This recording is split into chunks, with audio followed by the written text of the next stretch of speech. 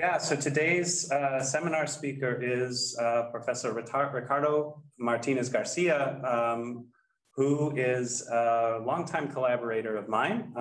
Ricardo and I started working together back when he was a PhD student. He was conveniently located then at the university in Palma de Mallorca, Spain. So I had good reasons to go to Mallorca back then, which was nice. And yeah, over the years, we've worked on a number of themes together, some related to pattern formation in arid and semi-arid systems, and some related to animal movement and search processes. But he's also done a whole lot more work than on different themes as well. And his talk today will give you a broader perspective of the range of things he's done, focusing on pattern formation and self-organized systems in biology.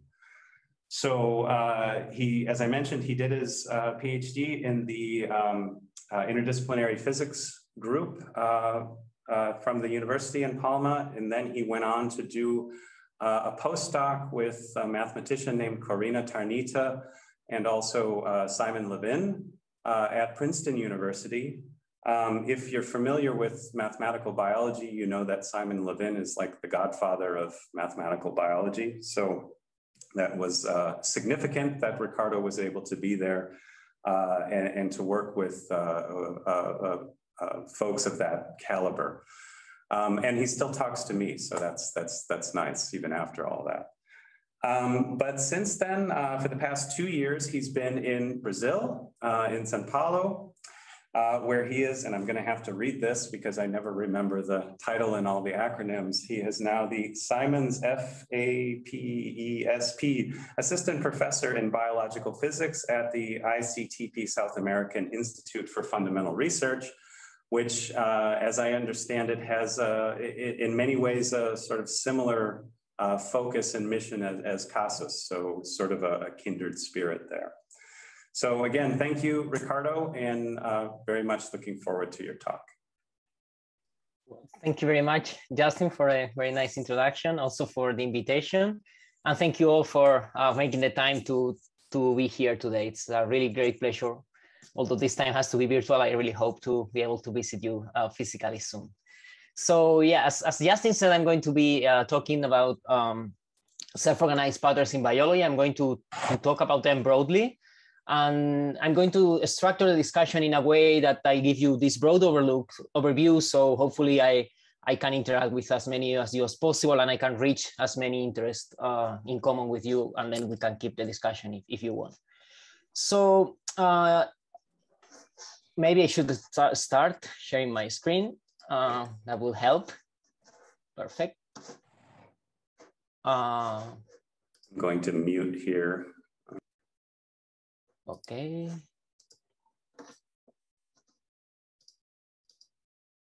Great. So now you can see my screen. So as I was saying, I'm going to be talking about self-organization, and self-organization is a very broad term, I would say, especially if you come from physics, if you come from biology, it has very different nuances. And the way I'm going to be thinking about self-organization today is by this spontaneous emergence of system-level order that I'm going to call patterns to these order structures out of individual level interactions. So this is still a very broad definition. But if you want to be more precise with examples, more concrete, we have examples of this kind of self-organized systems in very different scales in biology and with systems that have very different properties. So for instance, in the smallest scale, we have this kind of active aggregation of cells that happens in some organisms. I'm going to touch a little bit on those later. We also have on larger scales these bird flocks that probably some of you have already seen through your windows or in these very nice movies.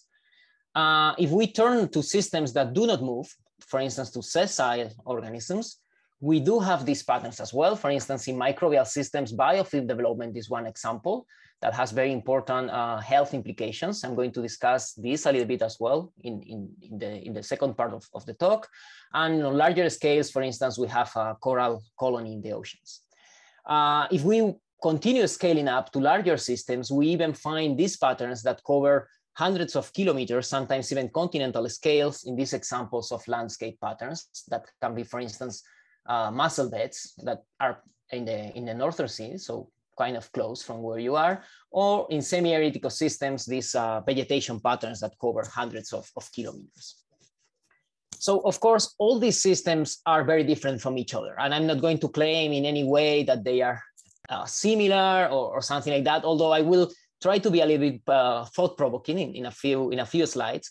But there is something that does put all these systems together. And it is that when they create this order, when they create these patterns, they also, the emergence of these patterns also leads to the emergence of new properties in the system, of new behaviors in the system that we cannot understand just by understanding the interacting units very carefully. So there is no way for us to understand the ecological or the biological significance, for instance, of a bird flock if we understand very well how birds operate. So these behaviors are called emergent behaviors and are one of the paradigms of complex systems and one of the behaviors that I'm going to discuss more in depth today.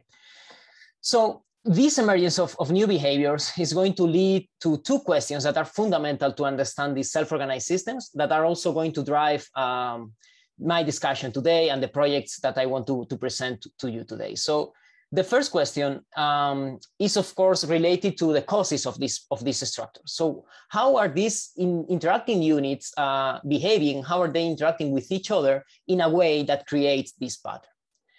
The second question is more related to the why, if you want, to understanding what are the consequences of these emergent behaviors. So what are the consequences at larger time scales, for instance, on an ecological time scale or even at an evolutionary time scale of the formation of these patterns? So these two questions, of course, are going to be fine-tuned depending on the system that we study. But one of the systems where people started asking them before or earlier was the vegetation patterns. So vegetation patterns are these structures that are appearing now in your screens that emerge in regions of the earth in which water is scarce. There is no so much water for plants to grow. And in response to this lack of water, vegetation arrange itself in this kind of structures. So as you can see in the screen already, they appear on very different regions. Here I'm just showing some examples in Israel, in Africa, and in Australia. They have very different scales that, of course, are going to depend on vegetation species, are going to depend on the properties of the landscape. But regardless of all these details, the shape of these patterns can be classified broadly in three categories. These categories are these kind of labyrinthic patterns that you have now here in the screen. Spot patterns, like the one that I'm showing you here in Zambia, or these gap patterns, as the one that you can see here in Australia, that in this case has a very specific name that is called fairy cycles because of some legend behind their origin and the way people living in these regions thought they were forming. So for those of you that are more familiar with physics or even with developmental biology, these patterns are probably triggering something in your mind because they are very similar to the kind of patterns that Turing was getting out of his theory back in the 50s, last century. And actually, the first people that started thinking about these structures were physicists and mathematicians, and were precisely because of that, because they were making this link between the theory that they knew and this new example of patterns that they were seeing in aerial images of the Earth. So the Turing activation inhibition mechanism to explain pattern formation is probably very familiar to many physicists, to those of you that are physicists. But for those of you that are not so familiar, I'm going to give you a very brief overview of how these models operate based on this activation inhibition principle. So basically, these early models, and I want to make it clear that these are early models. Of course, the field has exploded since then, and now there are more sophisticated approaches that take into account many other things and are much more rich in behavior, but also complex in math. They are based basically in two partial differential equations that are coupled with each other. One of these PDEs is representing it's describing, the dynamics of water in space and time. It would be the blue one here. And the second PDE describes the dynamics of vegetation, okay? So as I said, these two PDEs are coupled with each other, and they are coupled through this term here that you can see that basically represents the infiltration of water and its conversion into vegetation biomass. And then, of course, there are other mechanisms that these models account for. They have some external input of water, that is this R parameter here, some physical loss of water that, for instance, could represent water evaporation, but also infiltration to deeper layers of soil and many other physical mechanisms. They also have some vegetation death term that would be this one here at a proportional, at a constant rate m. And they also account for lateral diffusion of both water and vegetation. Of course, the translation between diffusion and random walk theories for the case of vegetation doesn't work so well. I want to make to clarify that in the case of vegetation, this diffusion accounts for dispersal when the patch is growing. There is no active movement behind these models. So to explain a little bit more how these models operate, I want you to first of all focus on this term that I said was accounting for conversion of water into biomass. So this term, it's very important to remark that it's nonlinear in the vegetation biomass. And the reason for that nonlinearity is because it accounts for the fact that when water is limited, when there is limitation of water, the presence of vegetation, for instance, this nice tree that you can see here, enhances the infiltration of more water into the soil. So it improves the conditions for water infiltration in a way that the presence of plants promotes more infiltration of water. And that's why this term here is non-quadratic, because it accounts for this short-range activation feedback that in ecological terms it's called facilitation interactions. Of course, the increased infiltration of water into patches of vegetation is going to create spatial heterogeneities in the distribution of water. So if I'm infiltrating a lot of water, basically this region is going to be water deprived. So we need a second mechanism that in this case is going to be diffusion.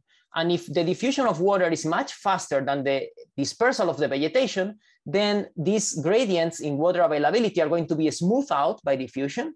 And these differences are going to transport water laterally to vegetation patches. And this long-range inhibition feedback, I'm going to explain why this long-range inhibition feedback is basically closing a feedback loop by which patches of vegetation enhance the infiltration of water. They also enhance the transport of water laterally through them, and therefore they eliminate water outside the patches. That's why there is long-range inhibition, because this lateral diffusion is going to eliminate water outside the patches and it's going to inhibit the growth of vegetation there. So this is more or less Turing principle applied to vegetation, to water-vegetation interactions. People were kind of happy because they had now a mechanism to explain the formation of these patterns, and they started asking cool ecological questions to these models. The first question that they started thinking of was how these models predict the vegetation biomass to behave as a function of rainfall, as a function of the availability of water. So if we look at how these models predict the mean vegetation biomass to behave as a function of water, and here I want to make it clear that by mean, I mean a spatial average. So basically I'm going to take my regions and I'm going to integrate the amount of vegetation that I have and divide by the area. These models, unsurprisingly, I guess for all of us, predicted the negative correlation between water availability and vegetation biomass. So basically the more water I have, the more plants I will have. But there is something deeper in these models. So if you remove this spatial average and now you look at the spatial distribution of plants, these models predict that the shape of the pattern also correlates with the availability of water. So as water becomes more scarce in these systems, the distribution of water transitions from being uniform to being gap, labyrinthine, and finally forming these spots as we move across this gradient in rainfall.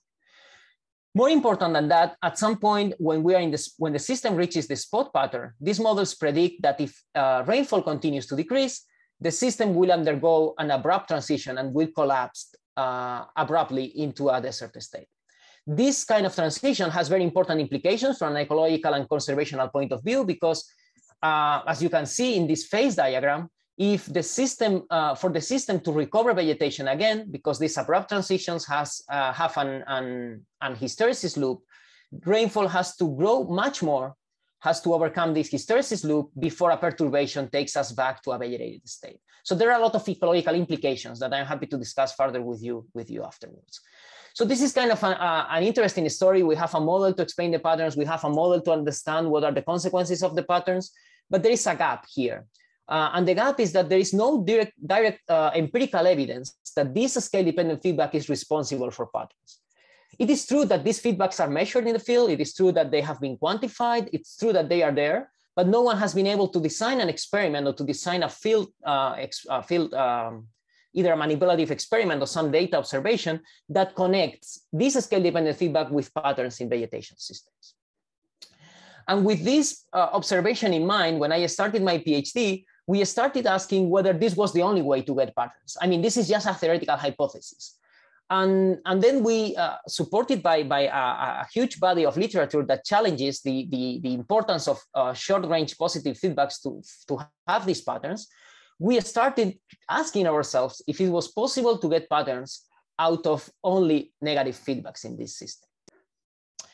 So what we found, and I am happy to give you more mathematical details of our models afterwards if you wish, what we found is that even without these positive feedbacks, we still get the same sequence of patterns correlating with water availability, but now the nature of the transition changes. And instead of having this abrupt transition with hysteresis, we have a smooth transition in which vegetation is lost gradually from the system.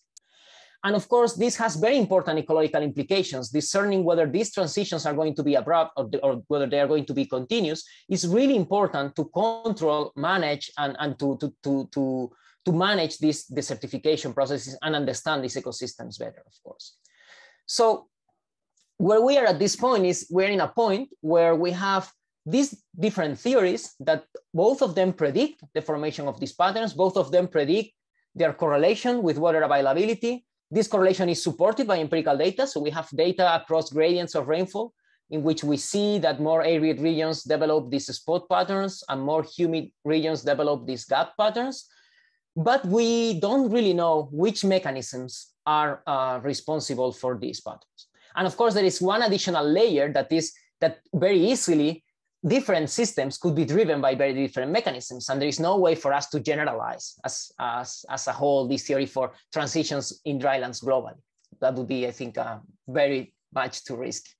So what we can learn, though, is that these patterns, it is true that they have the potential to be early warning indicators for these desertification transitions. They are kind of reliable. They are cheap to work with because we can get them, for instance, from Google Maps.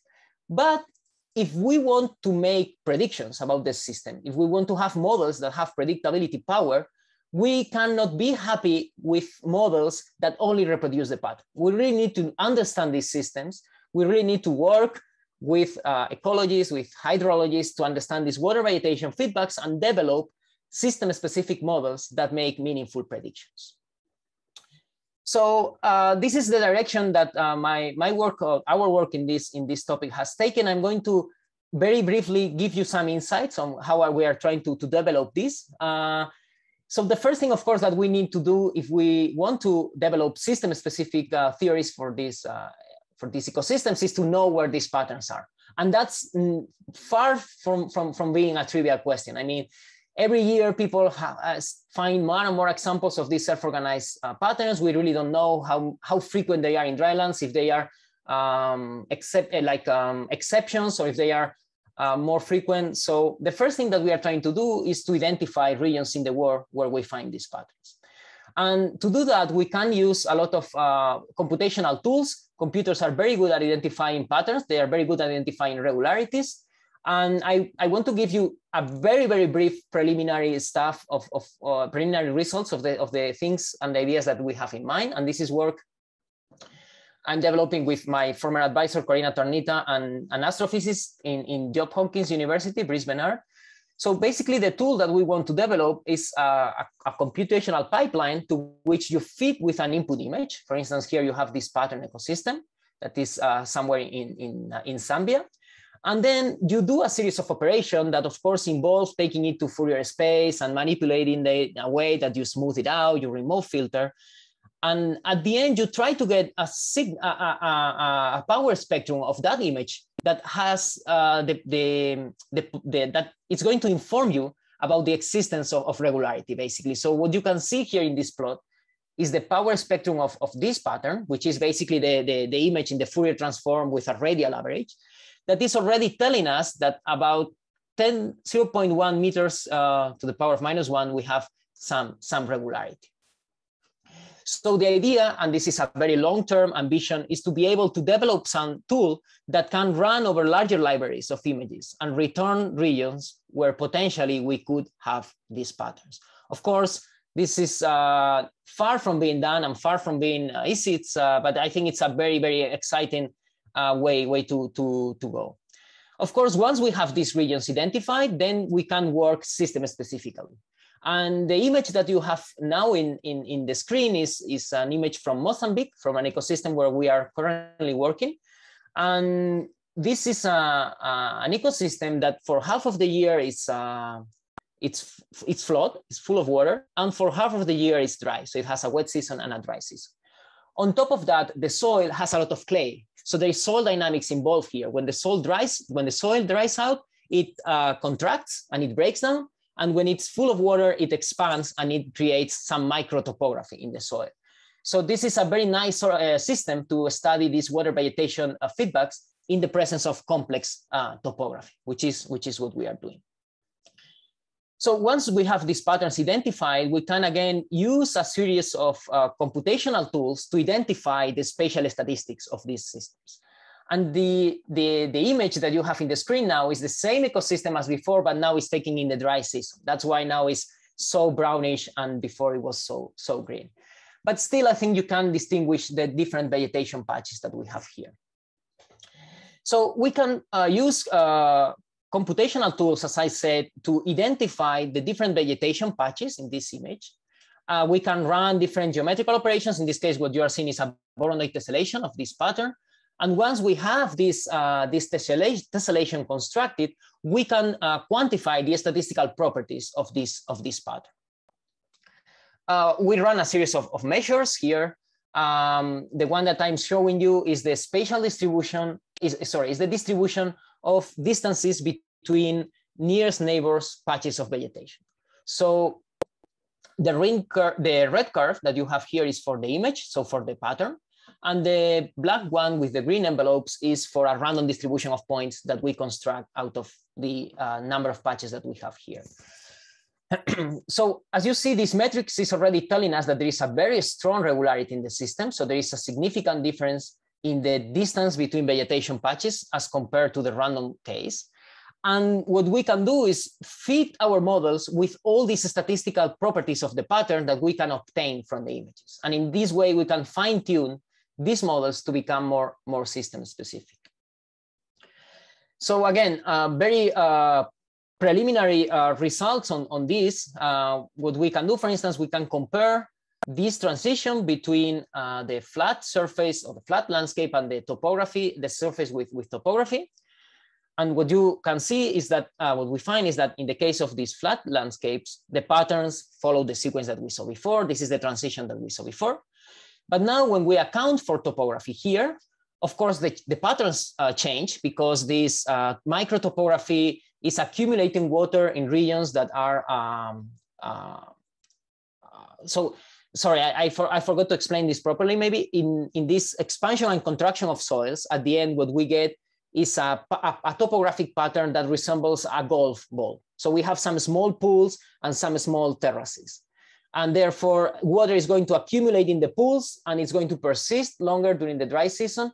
And it will create these small regions where vegetation is going to grow. So basically, in this case, the vegetation is following the template of the topography very closely. That is the idea.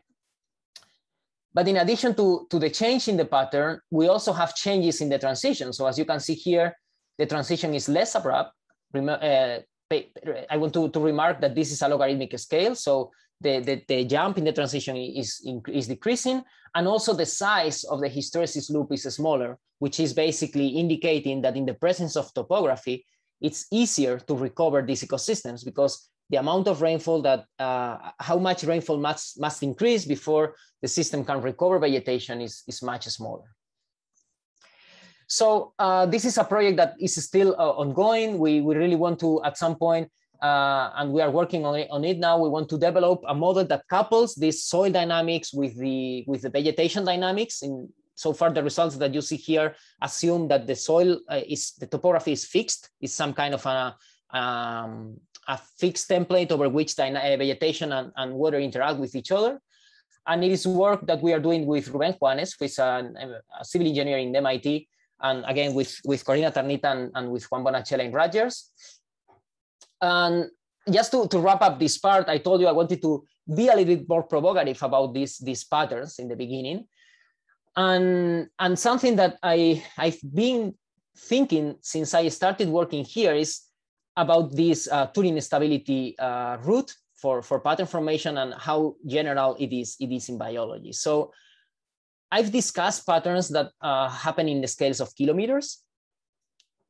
If we go down in scales, coral reefs have these kind of similar structures. Again, these gaps, these labyrinths, and these spots in the scale of meters.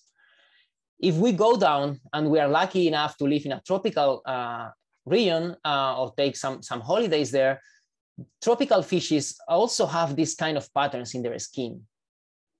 And even more strikingly, and this is a paper I found a couple of years ago and I found amazing, if we go to nanometric scales, there is work on insect corneas that is also finding these same patterns at that scale. So here I'm covering 12 orders of magnitude in these patterns, and the shapes seem to be quite universal, and I want to say universal. So a question that keeps in my mind and that we are trying to understand by comparing very different systems that form patterns is to which extent across all these scales, these interactions between units are driving this same pattern. So to which extent these mechanisms are scale independent? How is that nature is able to, across such a huge range of scales, end up forming the same sequence of patterns? And that's more a physicist point of view of this problem.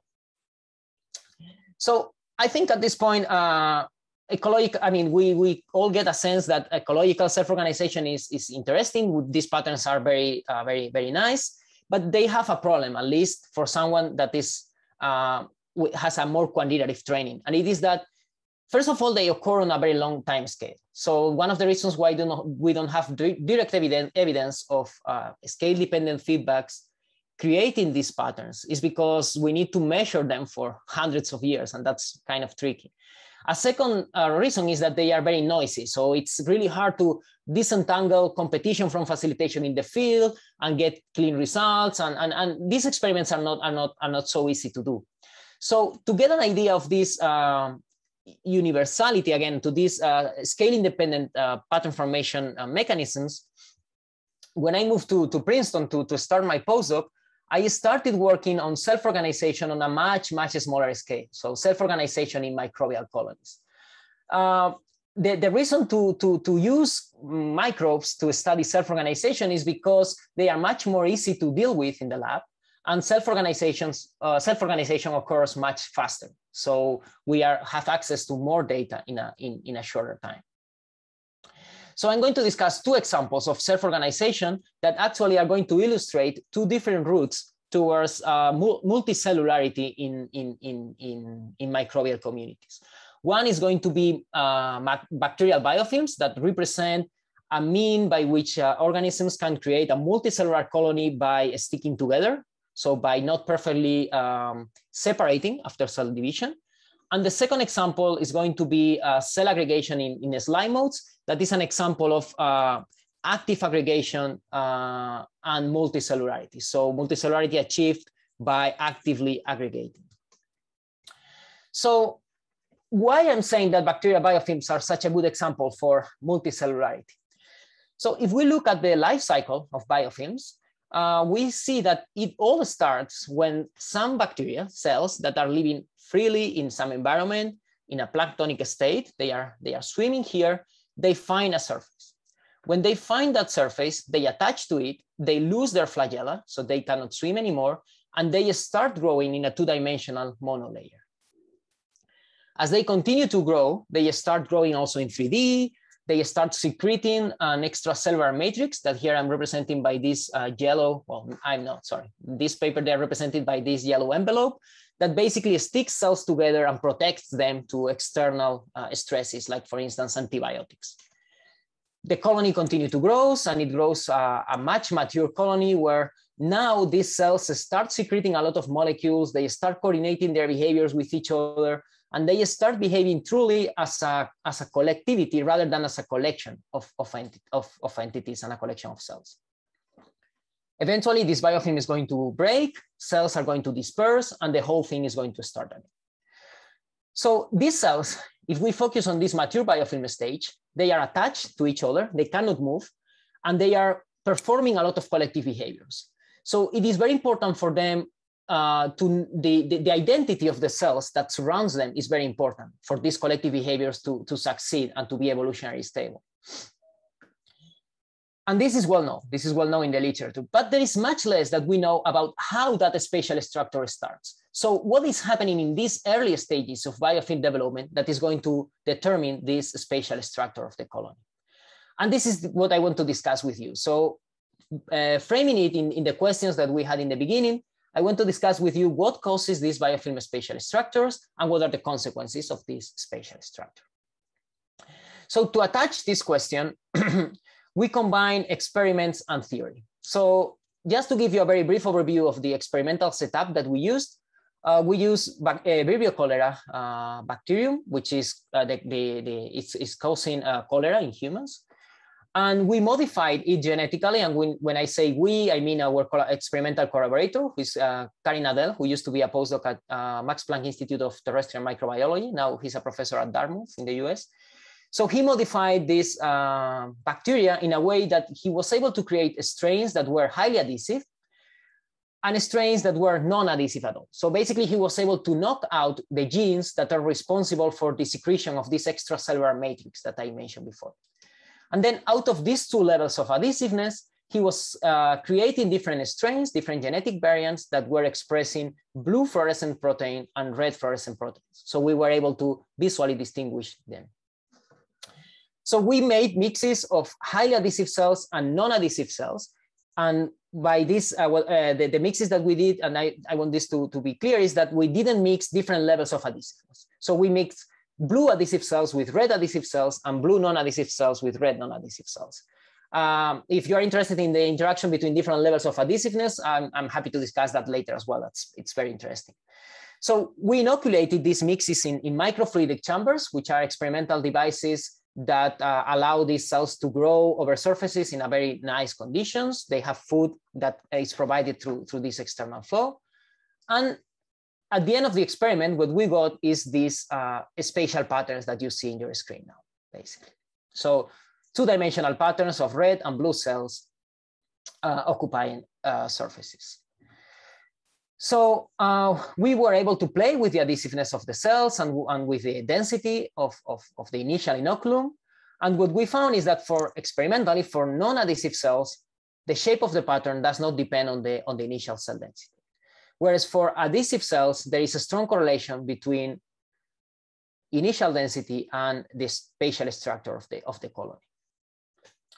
So this is an experimental observation. Probably some of you have intuition to explain this result, but to really quantify it, what we did was to develop a mathematical model. And the model that we developed was a lattice-based model, like for instance, could be the easy model, but with different updating rules for the state of each of the lattice positions. So we were interested in isolating key mechanisms for this surface occupation process. And we came up with three key ingredients for this to happen. So the first one is, of course, reproduction. There is no way that these cells will expand if they don't divide. The second one is competition for space. So there will be scenarios in which cells are going to be willing to, try to reproduce, for instance, the blue ones here in the middle, but all their neighborhoods are going to be occupied. In this case, what we assume is that depending on the adhesiveness of the cells, non-adhesive cells are going to be able to push their neighbors, whereas adhesive cells are not going to be able to push and instead are going to be detached and relocated in the neighborhood in different distances. And finally, we have the effect of this flow that is going through them in the microfluidic chamber that basically is going to be able to detach cells from some position of the lattice and place them in a different location. So with these ingredients, we can run this model computationally in lattices. And what we observe is that, again, for non-adhesive cells, the shape of the pattern does not depend on the initial condition. So here the big picture is for simulated patterns, and the small insets are just the experimental result that you saw before. And when we turn to high adhesive cells, we find the same correlation between cluster size and initial cell density. So basically, when we have fewer cells, the clusters are larger. The reason for that result intuitively is that they have more space available for them to grow, and therefore they will colonize larger regions before they collide with a different group. But of course, this is just a visual comparison, and we want to be quantitative. We want to quantify these structures. And the metric that we use to quantify it is related to the correlation function from statistical physics. So basically, the correlation function is going to give us the probability of having two lattice positions occupied by a cell of the same color, or two lattice positions in the same state, if you want, as a function of the distance between these two different lattice positions. So intuitively, then, if patterns have larger clusters, which would be this green frame here, the correlation function is going to decay more smoothly because the probability of having two states in the same, two lattice sites with the same color is going to decay more slowly.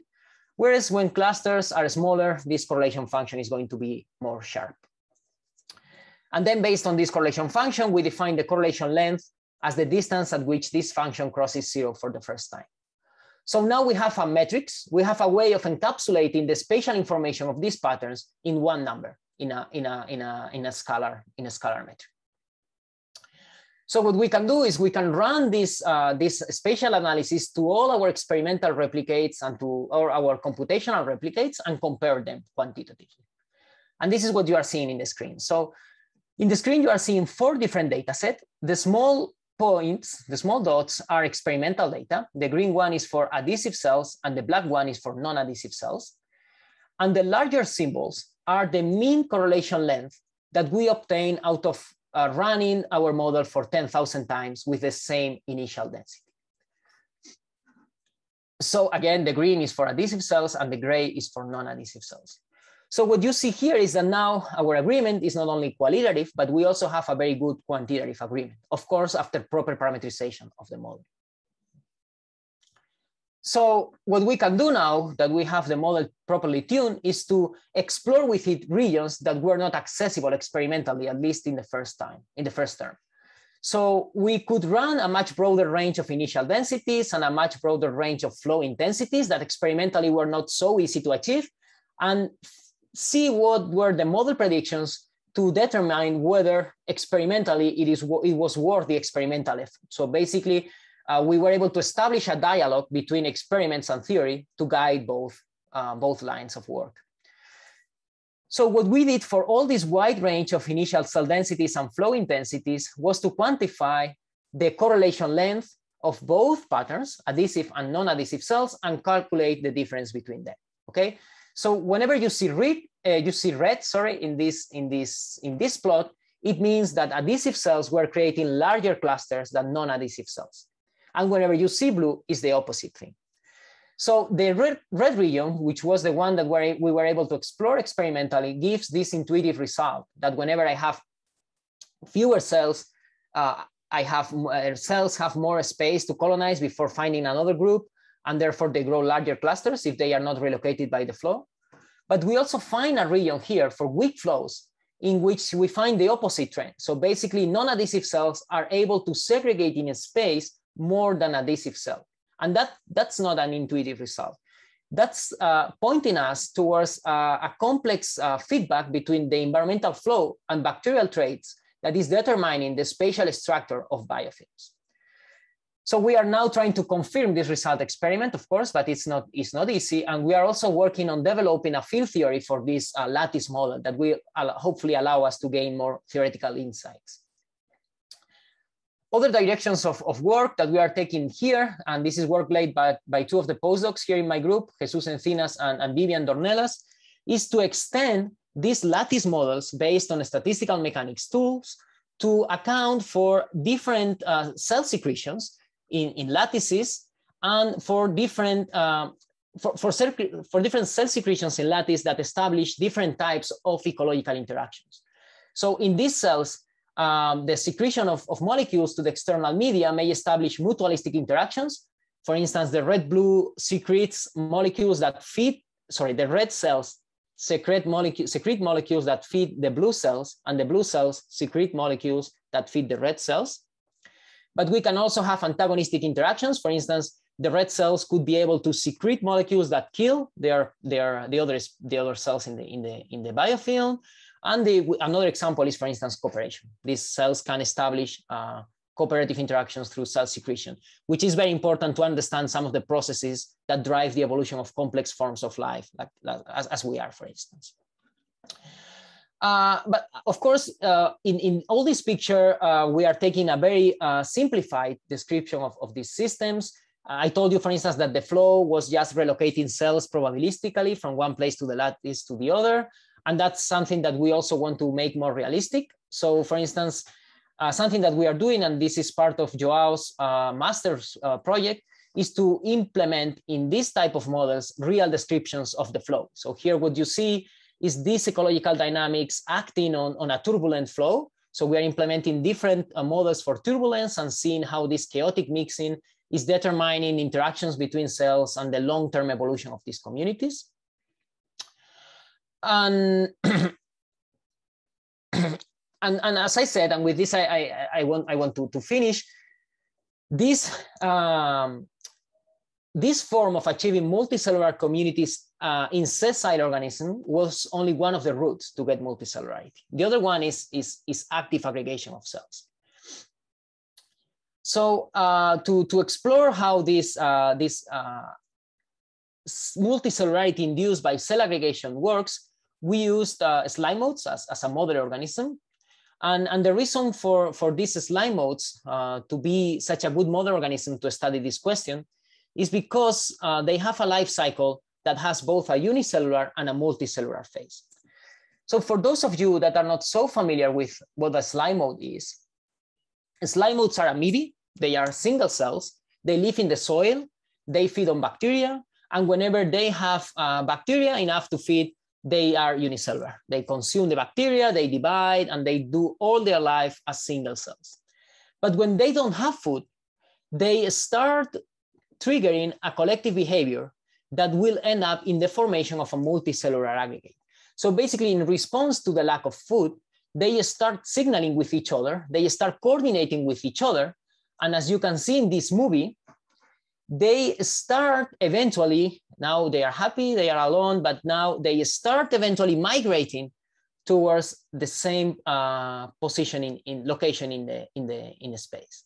There they create a multicellular aggregate, they start a whole developmental program, and at the end they culminate in the formation of this fruiting body. So because of this life cycle, slime modes have been used for a very long time as a model organism to study the evolution of sociality, the evolution of multicellularity, and many other evolutionary biology questions. But in these few slides that I will show you next, I want to focus on this population of cells that you are seeing in the screen. These are cells that do not respond to the collective behavior. These are cells that stay solitary despite all their partners are involved in this collective process. These cells were overlooked for many years. In fact, most of the experimental protocols to work with this organism were developed aiming to reduce them because they were thought to be noise, but no one was able to quantify whether they were truly noise or not. So to understand what are the role that these cells are playing in this evolution of the multicellularity, the first thing that we need to do is to count them. So we did a series of experiments in which we were counting the density of non-aggregated cells, that you will allow me to call them loners, solitary cells, as a function of the cells that were plated in the system. So basically we were putting in Petri dishes, in small glass dishes, we were inoculating different cell densities, we were allowing them to aggregate, and at the end we were counting how many cells were not responding to the collective behavior. So when you look into those data, what you see is that initially, when we have very few cells, aggregation doesn't start, and therefore all cells remain solitary. However, when we go above some threshold, what we find is that the density of cells that don't respond to aggregation remains independent of how many cells we have. And of course, if we repeat this experiment for different strains, for different genetic variants of these slime modes, we find that then they saturate at different levels of non-aggregation. So this result is very interesting because it's already telling us that this is definitely not noise. There is some underlying pattern behind these non-aggregated cells. But on top of that, it's also revealing a very complex mechanism for the partitioning of these cells into aggregated and non-aggregated cells. So if you intuitively think that cells are tossing a coin and deciding whether they will aggregate or not with some probability, then we should expect the proportion of cells to be, so we should expect that it should be a proportion of cells that doesn't aggregate, right? Like 20%, 10%. But here we don't have that. We have a fixed density that is a different proportion depending on how many cells we have. So again, that opens important questions regarding the causes of this self-organized behavior and the consequences. So because I don't have much time, I'm just going to give you an insight of how we propose that these cells decide not to aggregate and how they recreate this experimental result. So what we propose is that these loners are indeed part of the collective behavior. So they are not two different behaviors, but they are the result of the collective behavior. And how do we propose that? We propose that they emerge because this aggregation process is quorum-based. It requires some minimum density for it to trigger, but it is also stochastic. So again, putting this into images, and this would be like an artistic recreation of our active random walk model. We have a population of cells that initially are secreting chemical signs to the medium. They are all identical. They don't have any difference in their state. And because they are sensing a high concentration of signal, they will eventually decide, some of them, and probabilistically will decide to start aggregating. And as they start aggregating, they start creating regions in the space where the concentration of signals slows down. And cells that are stuck in those regions will not have quorum to commit to aggregation anymore, and they will remain solitary. So with this proposed mechanism, what we find is that regardless of how many cells we plate in the system, the density of cells that doesn't aggregate plateaus as predicted by the experimental result. Of course, where this plateau is going to happen depends on the parameterization of the model, depends on how much cells signal, how sensitive they are, how fast they move, and on a lot of very different parameters. But what it is very interesting about this model is that despite we constructed it using random walks and random walk theory, we can work a mean field limit of this model that allow us to solve it analytically. And it allows us to find analytically as well what is the underlying mechanism behind this population partitioning behavior. So if you're interested in this mean field limit, I'm very happy to open you all the details afterwards. But basically what we find is that it is the interaction between the internal time scale of the cells, so the rate at which they decide to aggregate, and the velocity at which they move, what determines the existence of these loners. And just to finish, as I did with these Turing patterns, I told you that I was very fascinated by how these different rules operated at different scales in biology. And something that we are working on now is on trying to understand whether this imperfect synchronization that we observe in slime modes also operates at larger time scales. And to do that, we are working with wild beasts. Wild beasts are one of the most amazing examples of self-organization in biology. So they basically, through the year, they go through seasonal migrations in the Serengeti, and they basically move from north to south, from the wet season to the dry season, trying to follow areas with good forage quality. Recent recent fieldwork has shown that it is known that not all wild beasts migrate. So they are partial migrants, which means that some of the individuals do this migration and some don't. And recent work has shown that the number of individuals that doesn't follow this migration does not depend on the density of individuals, on the number of individuals within the population. So as you can see here in this panel A, basically the number of animals that don't follow the migration is pretty density independent, as we saw in the case of the lones. So what we are trying to do is to try to extend this slide mode approach to this different system with, of course, different communication interactions to see whether this imperfect synchronization is providing some ecological and evolutionary advantage to this wild beast. And with this, I want to finish. I just want to finish by going back to the big picture, summarizing these whole stories by the way that we look at these self-organized patterns.